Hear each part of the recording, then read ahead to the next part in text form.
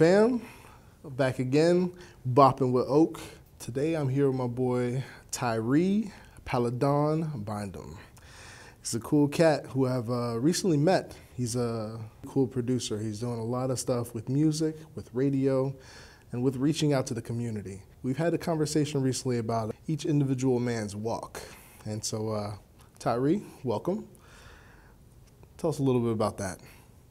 Man, first of all, thank you so much for giving me the opportunity to sit on this side of the microphone. As you know, I do a lot of interviews with my talk show, Core Issues. That's every week. Some of the things that I've been really focused on for the past, really almost like a year, is really trying to understand that each person is unique and that there's no other person like you. And so I've always edified that. So to be able to sit down and talk to you about this, man, it's a beautiful thing. Cool. So I've heard you actually say it as a different walk, same destination. So just tell me a little about it. What does it mean for each individual to have their own walk, but the same destination? You know, when we look at ourselves, normally we just focus on just our life. Mm-hmm. And sometimes we don't even think about, you know, that it's more than that. But when we get a chance to expand, then we see our family. And then we see the families going back to the first family. And we start to expand that and kind of to see our culture, we see our race, to see the species. And once you expand to that level, man, it really just opens you up. But when you see that, it brings you back to see how much of an individual you are, how special you are. You start to build and figure out purpose and meaning and those things. So each one of us are so special. Mm-hmm. You might have people with the same name. You might have people with that look, you might have a twin. That's what that phrase means to me. And trying to get people to understand and appreciate that and see that and build from that, I think is going to help all of us to get to a point where we walk together.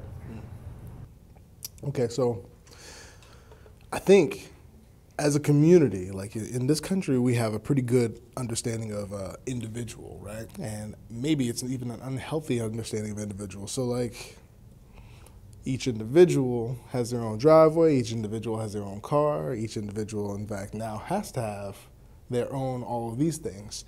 But very seldom have I connected that to the same destination. So elaborate a little bit on my kind of like, I don't know, man, like how does that actually play?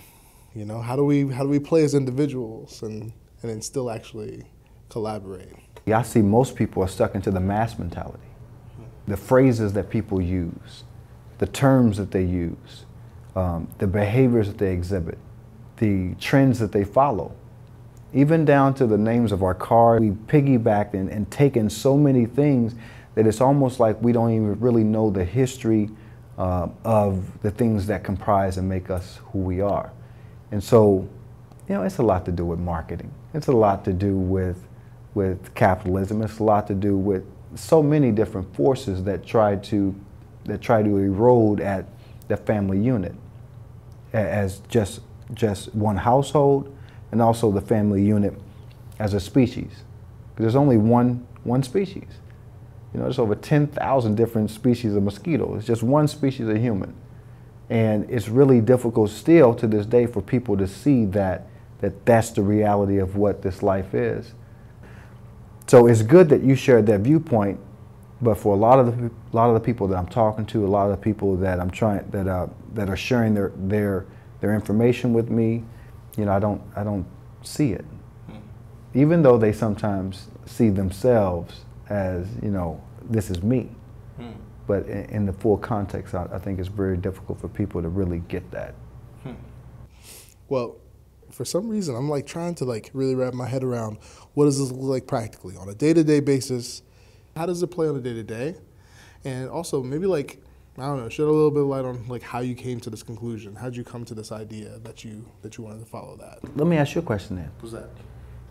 You know, I'm sitting here with the brother that I've met, that I feel like I've gotten a chance to know you. We've worked together. We've done a few things. We've Facebook friends. So we've had a chance to see, you know, good days, challenging days, different tests.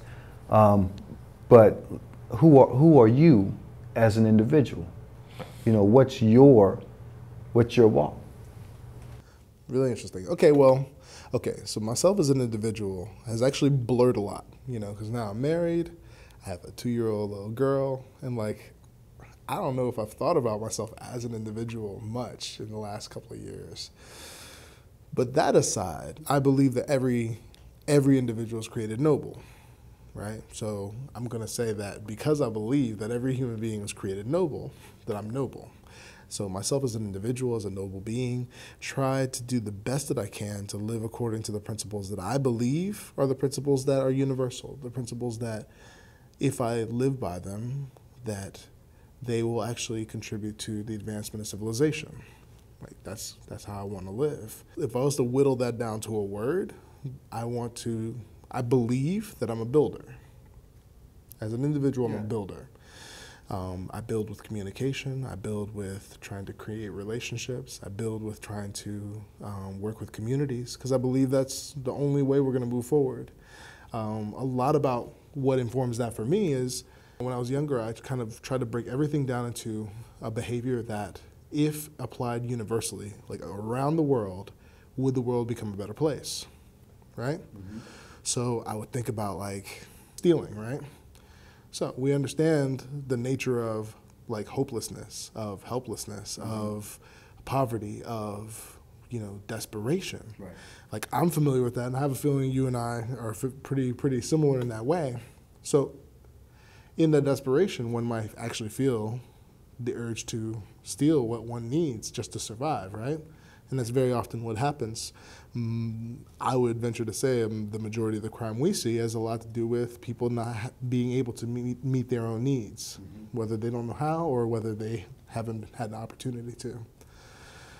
So out of that desperation to steal, well, if you consider the act of stealing applied universally, well, everyone's going to get jacked at some point. Everyone's going to have something stolen from them. Right. And that doesn't breed trust, that doesn't breed openness, that doesn't breed fellowship. All those things that we believe is at the foundation of society really kind of breaks down just because everyone does this one thing.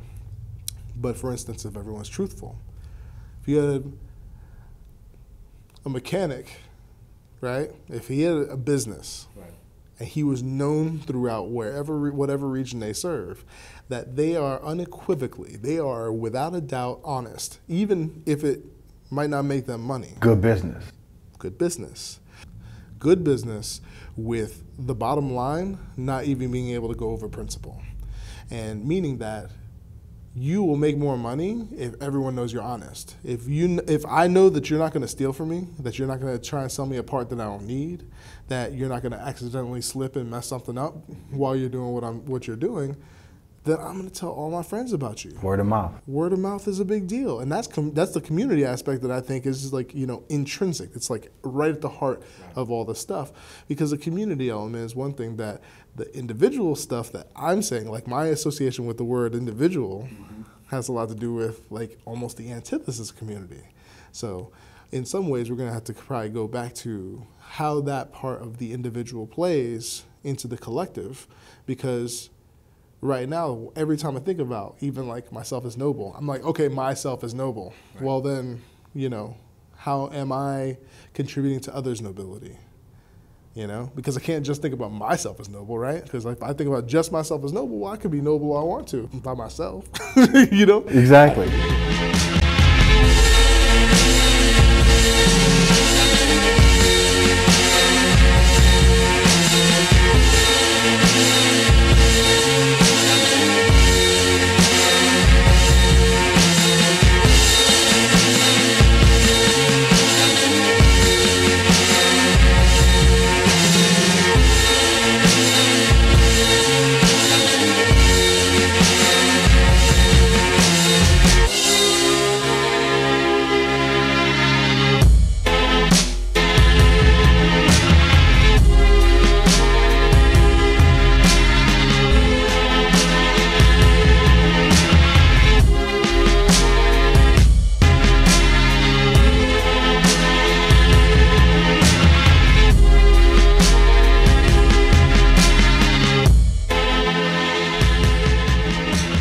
may have vibrations which are not visible to the eye, but which are rapid enough to be sensed by the ear.